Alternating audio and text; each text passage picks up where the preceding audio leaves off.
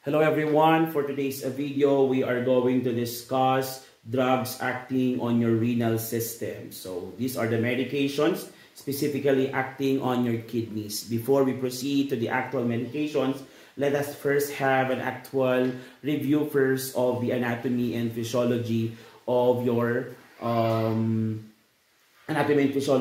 kidneys. Okay, pag-usapan natin to. So the blood is filtered primarily by the kidney, and that is the main function of the kidneys. Yan. So from the heart into your kidneys, it goes specifically into your glomerulus. Yan po yung ating glomerulus, and the glomerulus will filter now the blood. So it receives blood from the afferent arterioles into the efferent arterioles. Now, there are several functions that the kidney do. Number one is the regulation. Okay, this is the regulation of your bone mineral metabolism, which is the excretion and retention of calcium, depending on how many calcium the body needs. Okay, another one is the regulation of red blood cell. This is in relation sa hormone na tinatawag na erythropoietin. So, erythropoietin is a hormone produced by your kidney that facilitates erythropoiesis. It stimulates erythropoiesis or the production of RBC in the bone marrow. Yun po ang primarily function niya. Okay? Another one is the excretion of waste products. So, everything we eat and drink, may waste products po yan. It will be detoxified by the liver and will go to the kidney for filtration and excreted through your urine. So we also have here the influence on blood pH, because our blood pH is also dictated by the amount of acids or alkalines being released from our body. And the regulation of blood pressure, which is in relation to the function of aldosterone, okay, that acts during the RAAS activation or your renin-angiotensin-aldosterone system. I do have a separate discussion about that on my different videos. Okay, so let us proceed. When I talk about your kidney, okay, your kidney, okay, produces now your urine. So how does the urine produce? It starts from the arterioles. So from the afferent arterioles goes inside the kidney, specifically in your glomerulus. So from that area, so afferent arterioles, it will go to the afferent arterioles and exit towards your efferent arterioles. But after ng filtration, whatever fluids and electrolytes are filtrated, it will go here in your Bowman's capsule. So the Bowman's capsule is the one that encapsulates the glomerulus, and it also receives whatever fluid and electrolytes is filtered by the glomerulus. So the filtration rate per minute is 125 ml per minute. It will go into the Bowman's capsule, into the proximal tubules, and in the proximal tubules, magkakaroon tayo ng tinatawag na reabsorption. The reabsorption, okay, is a rate of around 124 ml per minute or around 124 to 124.5 ml per minute, which will then now proceed into the urinary excretion of around 0.5 to 1 ml per minute. So, paano nangyari yon? I-subtract lang natin yung GFR plus the reabsorption rate, which is around 0.5 to 1 ml. Pero nakalagay lang sa aking slides ngayon is 1 ml. But the rate is actually 0.5 to 1 ml ang naproproduce na urine. So that's 0.5 to 1 ml per minute multiplied 60. Okay? 60 minutes kasi per hour. 60 minutes per hour. So that's 0.5 to 1 ml. That would give you around 30 to 60 ml per hour of urine output, and that is our normal urine output per hour. At yan naman po ang ilalabas ng ating kidney as a urine. Now, paano nangyayari yan, sir? It starts here. So, dito lang natin yung proseso. From the afferent arterioles goes into your glomerulus. In the glomerulus, filtration takes place, and the blood plus the cells and the protein will continuously go into the efferent arterioles, and they maintain yung tinatawag nating osmotic pressure. Now, whatever is filtrated will go to the Bowman's capsule into the proximal tubules. So the proximal tubules here, katapat niya ngayon si arterioles. The arterioles being with high osmotic pressure absorbs now the excess glucose, amino acids, sodium, and these are all solutes. And solutes absorbs water. So pag inire-absorb yan ng arterioles natin, it comes with the water. So inihigop niya rin yung tubig papunta doon sa arterioles. So whatever is left will continuously goes down, okay, here in the loop of Henle. So this is your loop of Henle. The main or primary function of your loop of Henle is water reabsorption by osmosis. So ang ating ephedrioles or the peritubular capillaries of the ephedrioles contains higher osmosis. The higher osmosis will now pull the water from the loop of Henle going into the blood vessel. Okay? Then whatever is left will continue into the distal tubules where continuous reabsorption takes place, including the reabsorption of sodium or the aldosterone effect. Aldosterone is primarily mineralocorticoids or salt produced by your adrenal gland.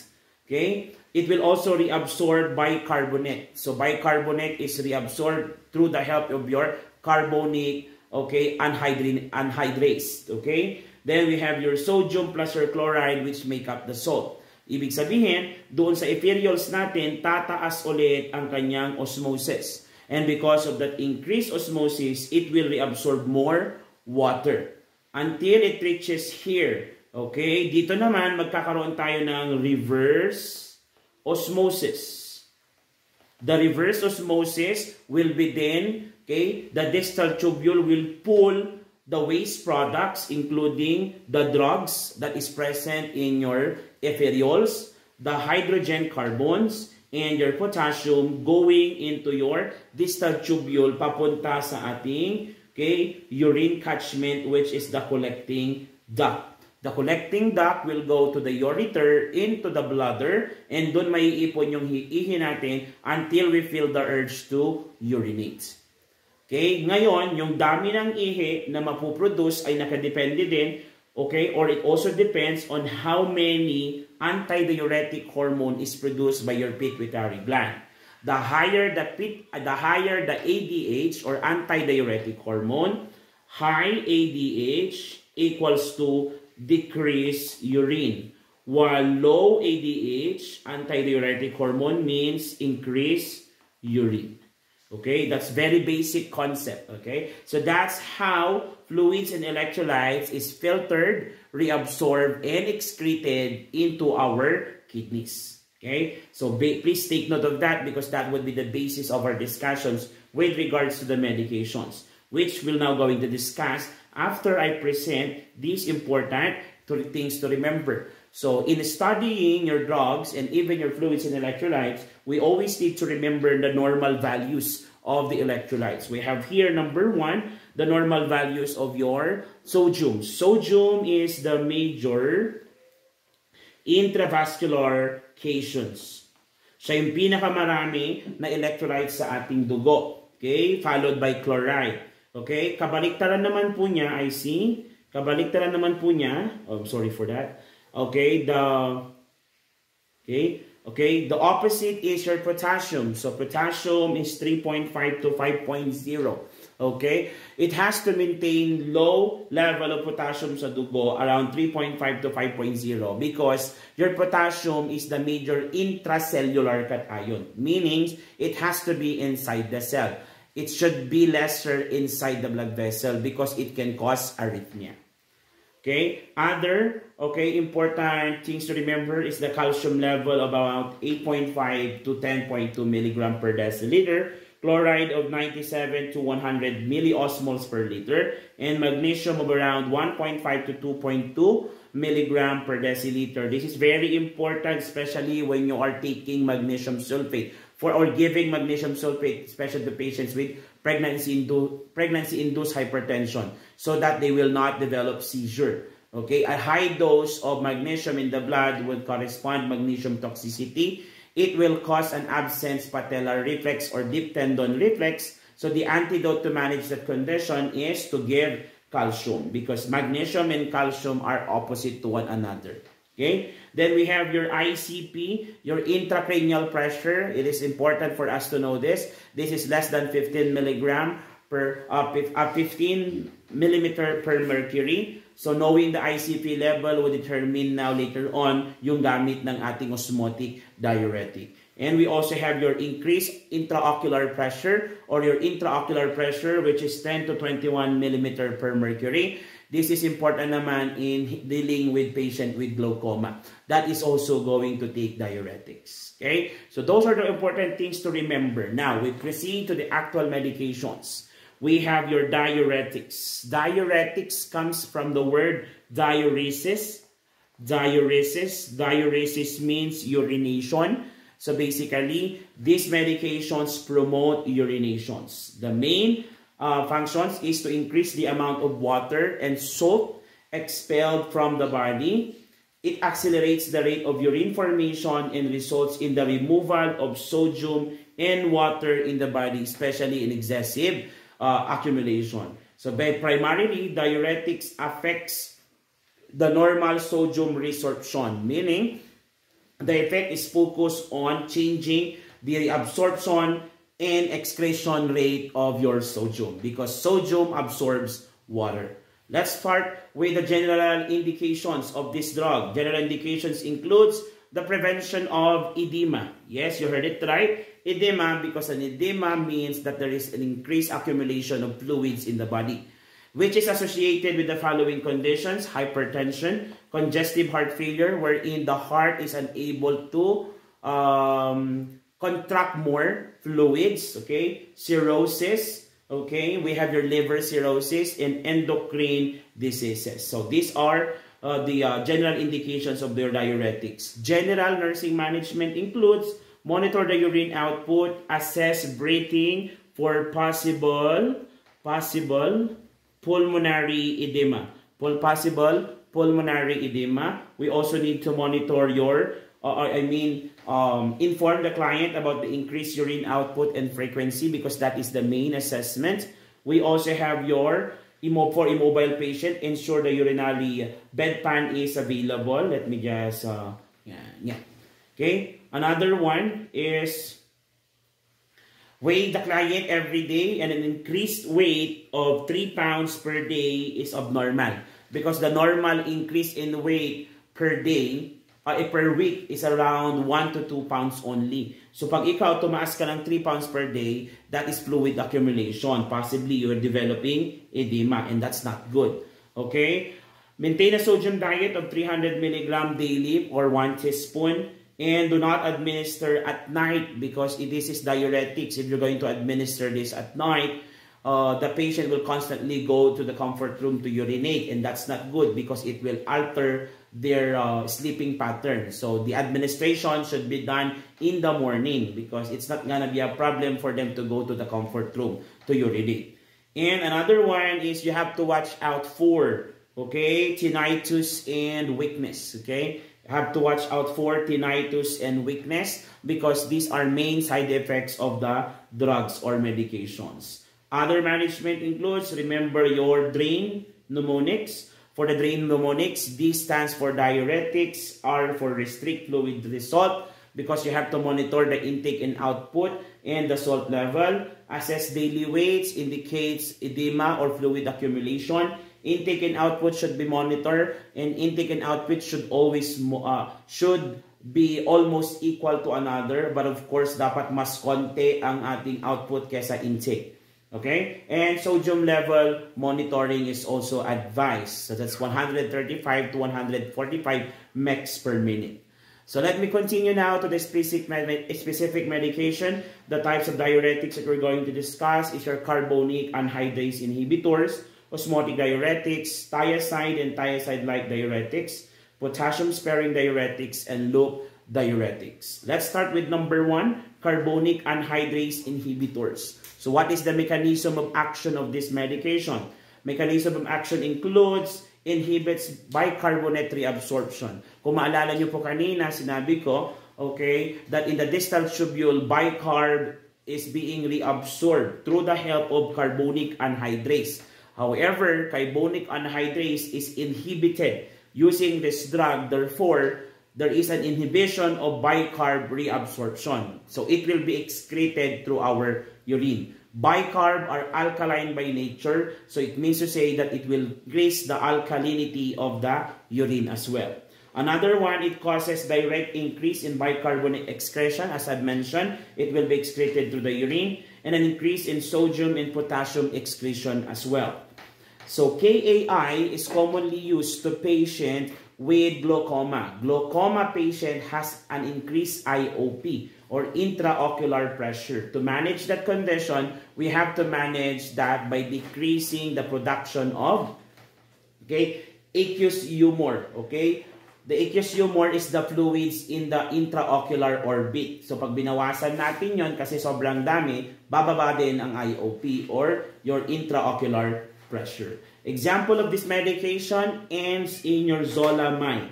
Zolamide. This includes your dorzolamide, acetazolamide, metazolamide, and your brinzolamide. The most common here is your Diamox. Diamox is actually the drug of choice then for lithium toxicity. So the drug of choice for lithium toxicity, it's either Diamox or mannitol. And the common side effect of this drug is your metabolic acidosis. Why? When you lose fluids, when you lose alkaline through your urine, magkakaroon ng concentration of acid sa dugo. Therefore, you will develop metabolic acidosis. And since bicarb is alkaline, you will lose it in your urine, concentration of blood would be more on acid. But the concentration of your urine will be more on alkaline. That's why you develop urinary alkalosis. Plus, you will be losing your potassium in the process. Therefore, you will also develop hypokalemia. You will also develop hypokalemia. So that is one of the side effects. Now, indications and contraindications of the drug indicated for patients with glaucoma. This is the primarily use of this medication to treat patient with glaucoma by reducing the IOP. Another one is alkalosis for patient with metabolic alkalosis, mountain sickness, epilepsy, and patient with phosphatemia. However, this medication is contraindicated to the following, which is your kidney stones, liver diseases, and also your electrolyte imbalances because it concerns about electrolyte imbalance. So that is basically your carbonic anhydrase. Again, the main function is to inhibit the reabsorption of your sodium bicarbonate. So let me proceed with the nursing management. Assess when rapid diuresis occurs. Rapid diuresis means continuous urination. So a continuous urination means it will lead to decreased blood volume. A decreased blood volume may lead to hypotension. And a decreased blood volume will also lead into dehydration. A dehydration may lead into shock. So ano yung mga simptomas ng shock? Tachy. So hypotachy, hypotension, tachycardia, tachypnea means to say that we already having decreasing blood volume or decreasing blood circulation. Therefore, you have to monitor the blood pressure as well. Plus the heart rate of the patient, which may indicate your shock syndrome na tinatawag. Before the therapy begins, establish the baseline data, values, and watch for significant changes. That is why I have discussed earlier the normal values of the different drugs, that you will be taking. Another one, is your osmotic diuretics. So for the osmotic diuretics, we will be discussing this with the mechanism of action. Mechanism of action starts by expanding the extracellular fluids. Mamaya i-discuss natin kung paano nga ba nangyayari ito. By increasing the plasma volume as well. So basically, dumadami ang volume ng tubig sa dugo. It washes out the cortical medullary gradient of the kidney and stops the loop of Henle from concentrating the urine. So again, the loop of Henle is where most water reabsorption takes place. Ang nangyayari doon, hindi na nagkakaroon or nabawasan ang water reabsorption sa loop of Henle. Therefore, ang tubig is na-excrete natin. It increases the osmotic effects in your PCT and increases little sodium and increase urine secretion. So the common drugs of your osmotic diuretic, which is the only one, mannitol. Mannitol also known as your osmetrol. So mannitol may lead to hypernatremia. Why? Because when you take osmotic diuretics, you will only lose fluids. Very little amount of sodium will be excreted. Therefore, ang nagkakaroon tayo is yung tinatawag na hypernatremia. An increased level of sodium in the blood increases osmolarity as well. So, ang nangyayari doon, ina-absorb niya yung tubig from other compartments. Pag inabsorb niya yung other compartments, yung tubig sa other compartments, nagkakaroon yun ng dehydration. Example, if I may write here, okay? So, for example, if this is your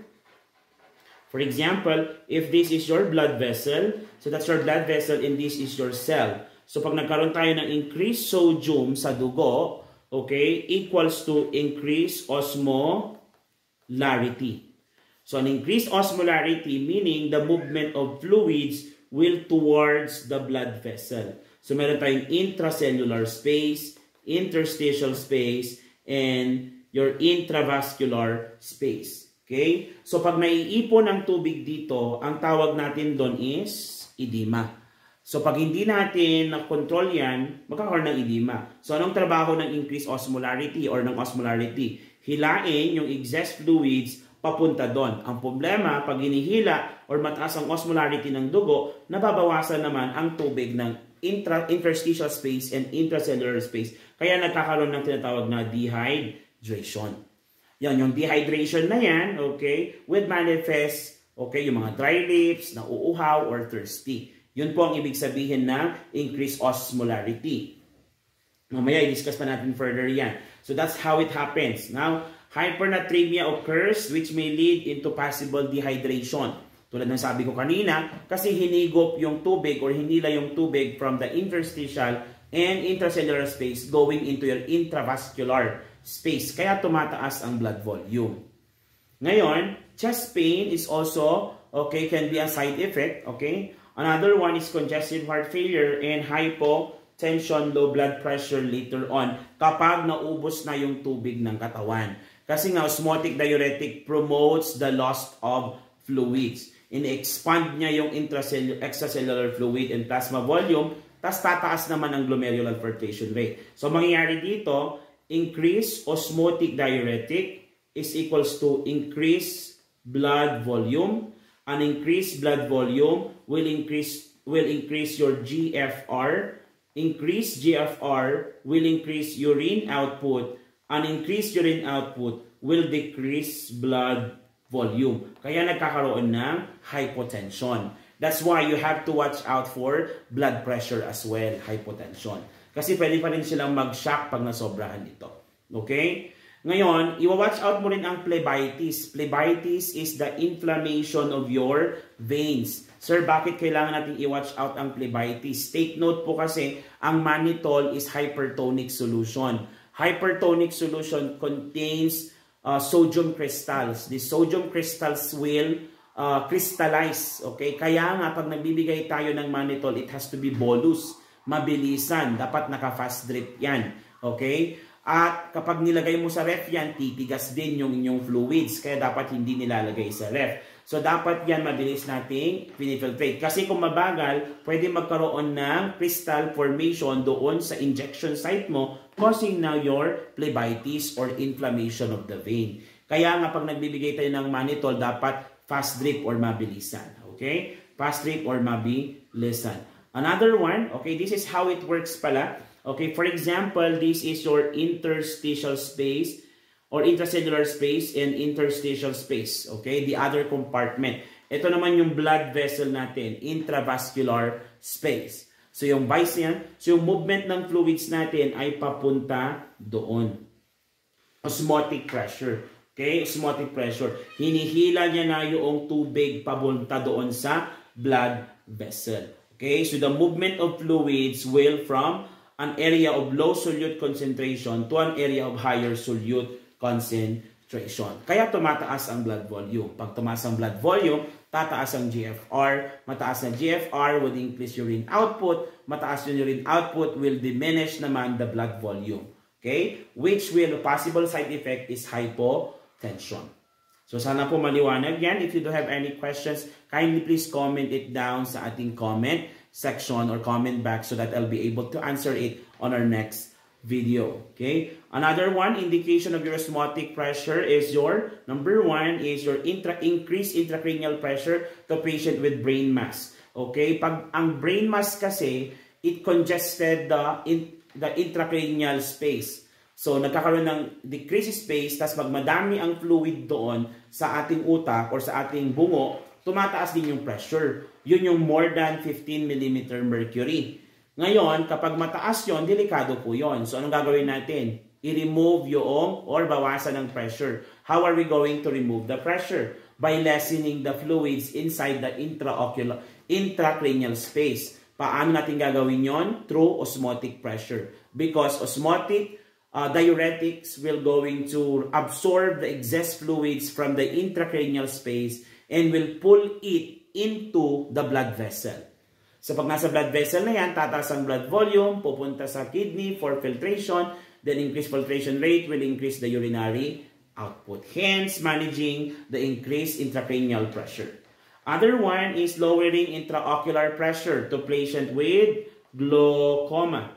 Pag glaucoma kasi, mataas ang kanilang pressure inside the eye orbit. Bakit? Kasi mataas ang aqueous humor or the fluids of the eye. Same purpose po. Magbibigay tayo ng osmotic diuretic by absorbing the excessive fluid from that space into the blood vessel. Tataas ang blood volume, pupunta kay kidney for filtration, tataas ang GFR, tataas ang urinary output. Pag masyado ng madami yon at hindi napapalitan yung tubig ng katawan, pwedeng mag-suffer from dehydration, causing now your hypotachy-tachy or shock syndrome pag hindi na-manage at pwedeng mamatay ang pasyente. Another one is anuria and oliguria. So, absence of urination or deficit urination.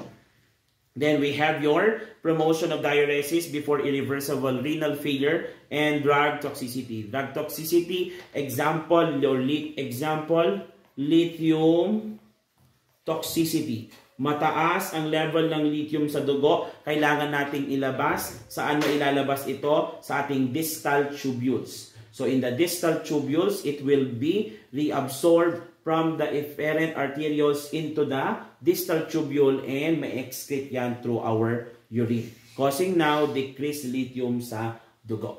Okay? Yun po ang function ng ating osmotic diuretics. Okay? Again, if you have any questions, just kindly please put it into our description box or sa ating comment section. So contraindications of this drug are the following. If the patient has an existing dehydration, why?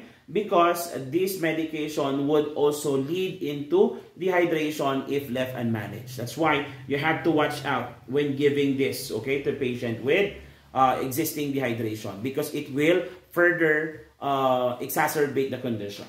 Then you also manage electrolyte imbalance or watch out for possible electrolyte imbalance. So that is your osmotic diuretic. So if you have any questions, again, please comment it down sa ating comment sections so that I'll be able to answer this correctly for you guys. Okay? So our next medication, okay, still part of the management. Again, for the management, monitor the urine output. I forgot to include this. Okay? Do not give with blood. Why? Because hypertonic solutions absorbs the fluid inside the cell. It will dehydrate the cell. It will dehydrate the cell. Okay? That's why you do not give it with blood transfusion. You always do not refrigerate this because it will crystallize and give infusion through a filter. Okay? Through a filter. So that is your nursing management. Okay? Filter kasi nagki-crystallize nga para hindi pumasok sa vein and prevents phlebitis. Let's go to the third diuretics, your loop diuretics. Among all the diuretics, siguro ito yung pinakasikat, your loop diuretics. So loop diuretics is a very useful, okay, when rapid diuresis is needed, and it's very potent that works on the loop of Henle. Okay, So excretion of large quantities of urine with high levels of sodium, potassium, magnesium, and calcium by blocking the kidney's resorption. Okay? Resorption. So basically, mailalabas almost lahat ng electrolytes natin plus the fluids. Okay? Common medications of your loop diuretics are your, okay, furosemide, fetacrenic acid, bumetanide, and your torsemide. Okay? Ang pinaka-common dyan is the highlighted, which is your furosemide. Okay? Now, all of these drugs would lead to possible side effect of dizziness, headache, and ringing in the ears. So, ringing in the ears, that is your tinnitus. So, the dizziness and headache is because of your hypotension, because of the decreasing blood volume brought about by the rapid diuresis. That's why you have to watch out for blood pressure and cardiac rate to check for signs of shock syndrome. Dehydration, thirst, and low blood pressure. This indicates shock already. Muscle cramps, weakness, and joint pain. Okay, especially for patient with gout. Why? Because this medication will also increase concentration of purine or uric acid in the blood. So, increased uric acid concentration may lead to gouty arthritis. Gouty arthritis, okay? And another one is electrolyte imbalances. Okay, electrolyte imbalances such as hypokalemia, hyponatremia, hypomagnesemia, and hypocalcemia. So, may hypo po siya. So, you have to watch out for that. So, karamihan po ng mga sintomas na yan ay related sa muscle contractility. Okay? For hypokalemia, watch out for the arrhythmia or dysrhythmia, which is the presence of pathological U wave. Okay? Kasi kapag ECG natin, PQRST lang po yan. Dito nagkakaroon pa ng U.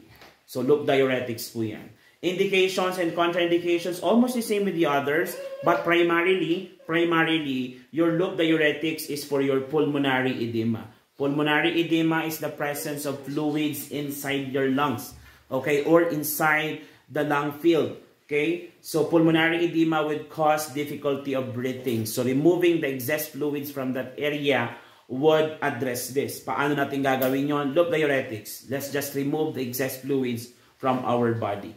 Okay? Indicated din siya sa mga pasyente na may hyperkalemia. Why? Because you will lose potassium through the process of taking these drugs. Kaya nga ang side effect niya is hypokalemia. Same thing kapag meron tayong hypercalcemia. If you have hypercalcemia, you just promote urination and the excess electrolytes will be then excreted in our body. We also have here congestive heart failure. The word congestion means accumulation of fluids. Why? Because you will develop edema depending on the location and depending on the type of congestive heart failure you have.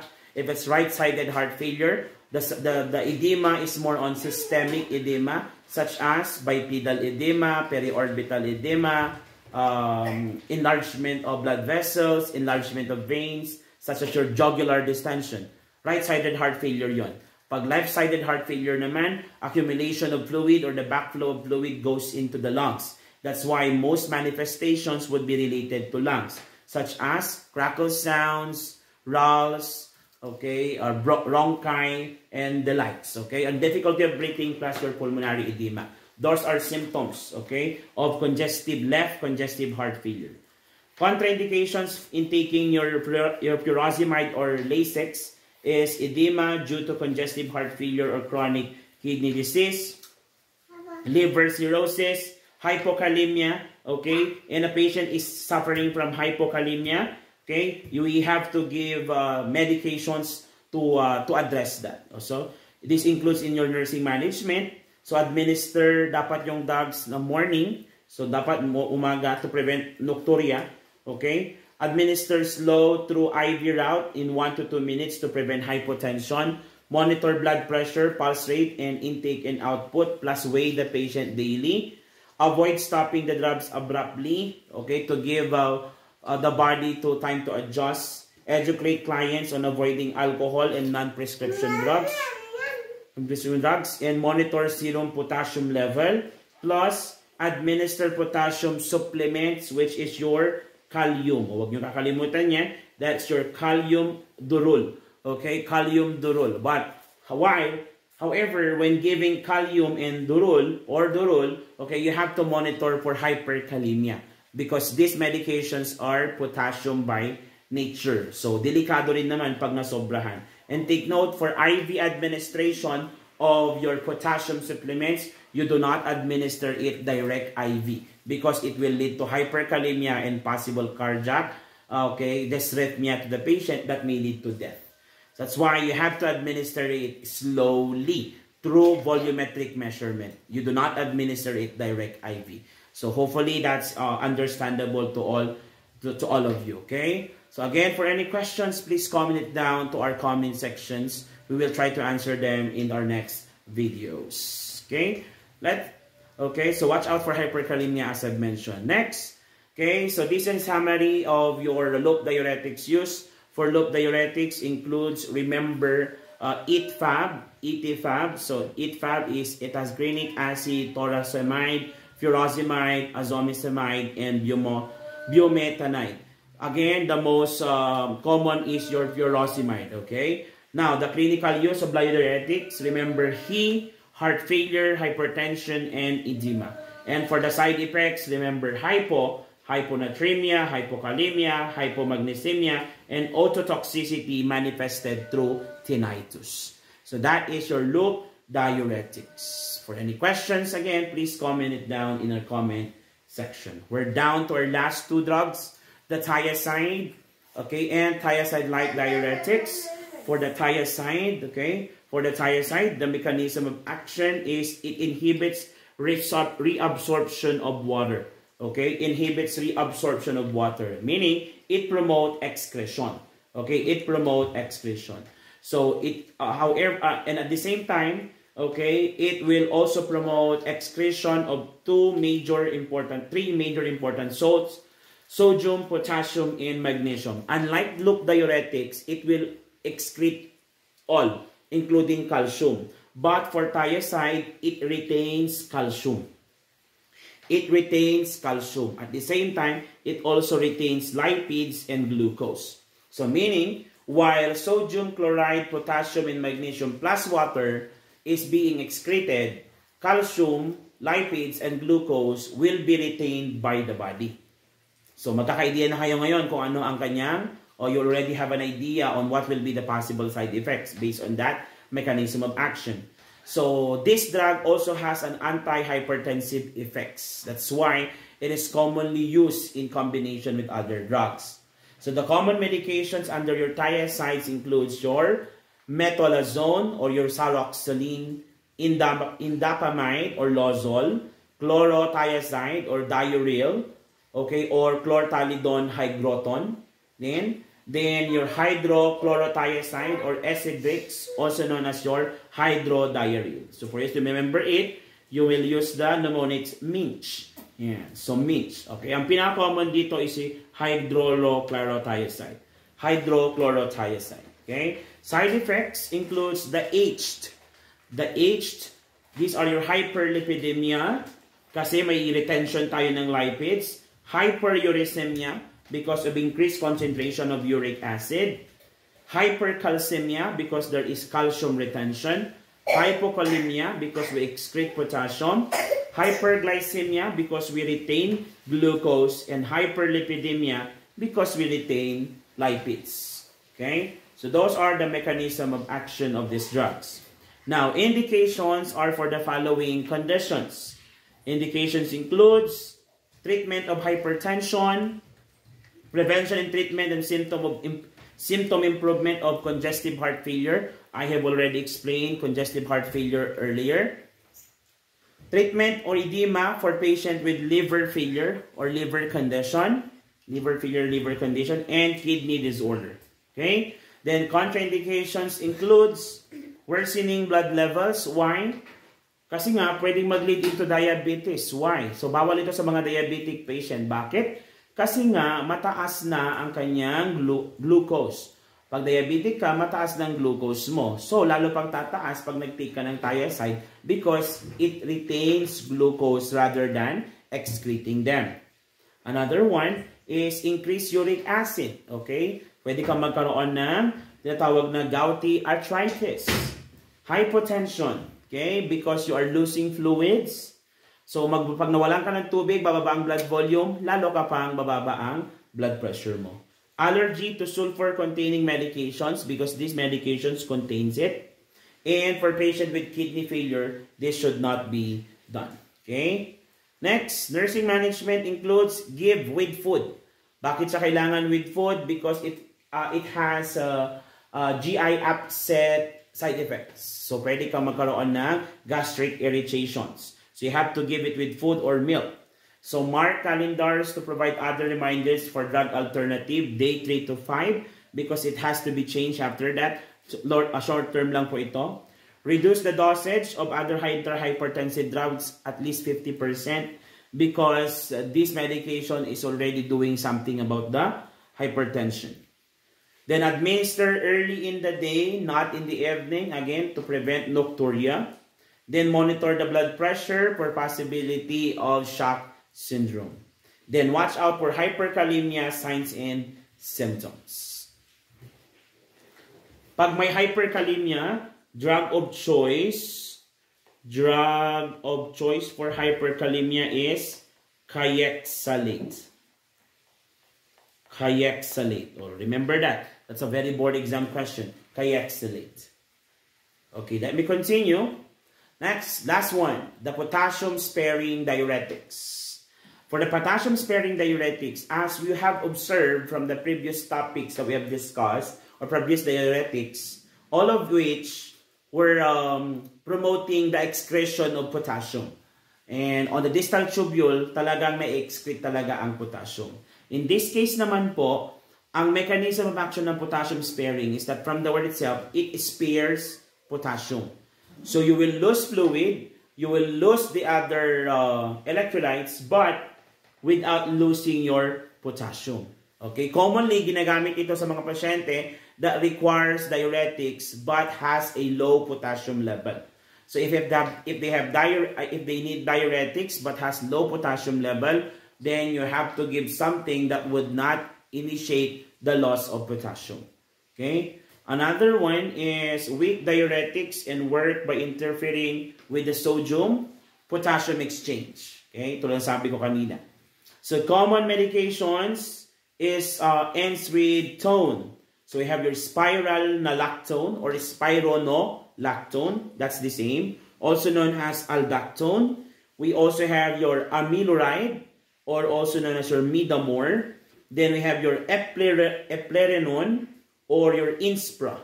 Okay? Then we have your triamterene or direnium. It has to be S-E-A-T dapat po yan. So that's the mnemonic. Anyway, triamterene or direnium. Okay? Side effect of this medication is tummy ache or cramps, dry mouth, and nausea and vomiting because you are promoting hyperkalemia. Orthostatic hypotension because of your loss of fluids, decreasing now blood volume, leads into decreased blood pressure. Hyperkalemia. So you have to watch out for hyperkalemia as a side effect because you are retaining the potassium and not excreting them. Then gynecomastia is common especially to patient taking spironolactone. Why? Because it has an anti-androgen effect. Okay? So anti-androgen effect. Higher androgen, it will give you the picture of a male.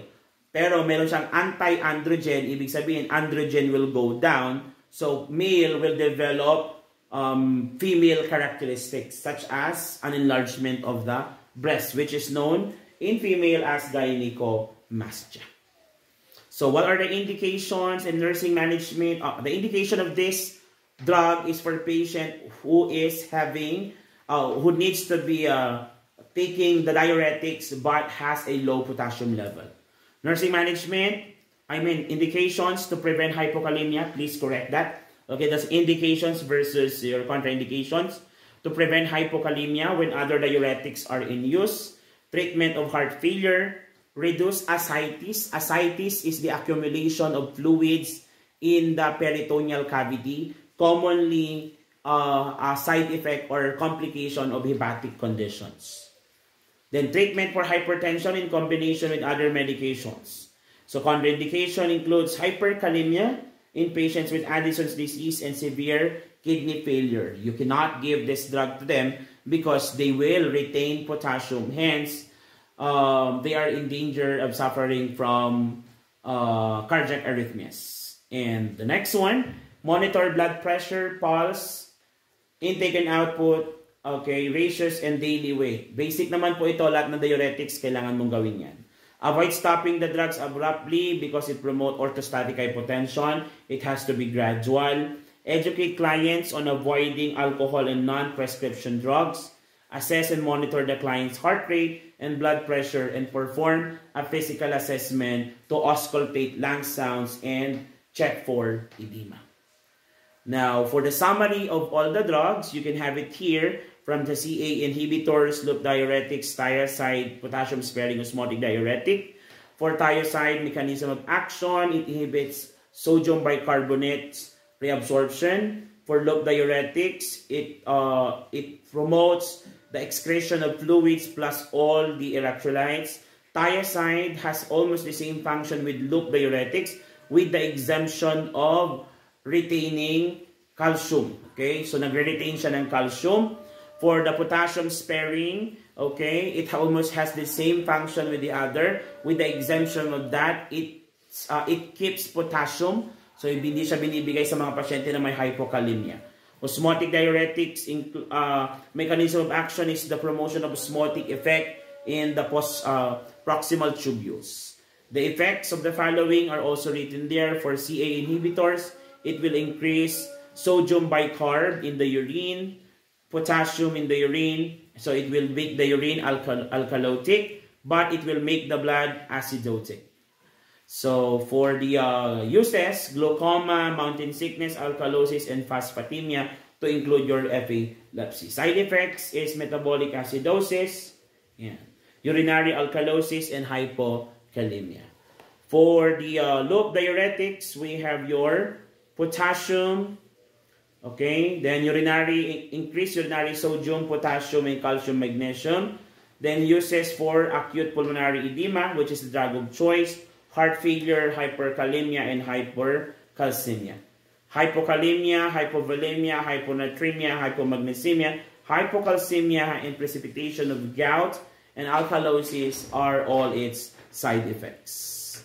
For the thiazide, sodium and chloride transport in DCT. It retains calcium, but increase the urination and sodium, potassium, and magnesium excretion. It will also promote metabolic alkalosis. Use this drug to patient with hypertension, mild failure, heart failure, nephrolithiasis, and diabetes insipidus. Okay, watch out for hypercalcemia and metabolic alkalosis. And for the potassium sparing, it retains potassium while excreting the others. Okay, used to patient with hepatic cirrhosis or patient with liver condition that develops ascites. And it develops gynecomastia, specifically spironolactone. So, kapag nag-develop na siya noon, mas maganda ibigay mo yung other drugs. Okay? And the last one is osmotic diuretics to the use of osmotic pressure, increase urine excretion but little urine sodium excretion. Ginagamit siya sa mga pasyente na may cerebral edema, okay, glaucoma, and acute renal failure. Then excess of water expansion, dehydration should be watched out as part of the side effect. So those are your drugs affecting now your renal system. If you do have any question, please feel free to comment that in our comment box or comment section. So consider to subscribe, like, and share this video. Thank you very much for watching. See you on our next video. Thank you.